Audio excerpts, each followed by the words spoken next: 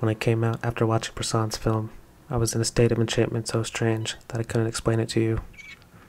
I was sitting and a leaf moved and I noticed that. My way of looking had changed. It was such a jolt for me. I thought, this is the man who actually sees, and everyone else is creating drama. A car passed by nearby. The birds flew away. A person came and asked me, "Money, what are you doing?" I wondered about where that voice came from. Something strange happened to me after watching that film. I felt as though there were so many things which I hadn't seen, which I had now started to perceive. Et on vous bat. Vous êtes seul à faire tout ici. À vous esquinter pour tout ce monde.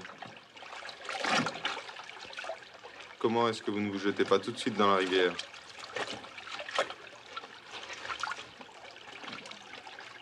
Vous attendez un miracle?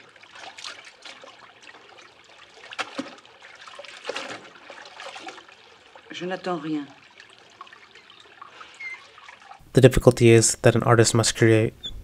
But even life is something like this. If I am standing, and this chair is standing, it is only through my presence that the existence of the chair is possible. This is a simple fact. A person should have no illusion about it. Does the taste lie in the apple or in the tongue?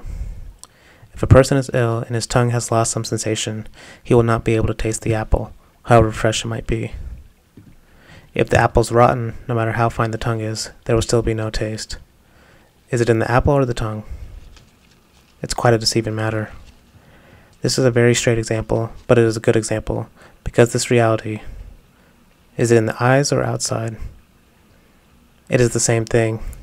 The eye is also a sense, like the tongue. It is the sense of seeing. What is reality? Is it inside or outside?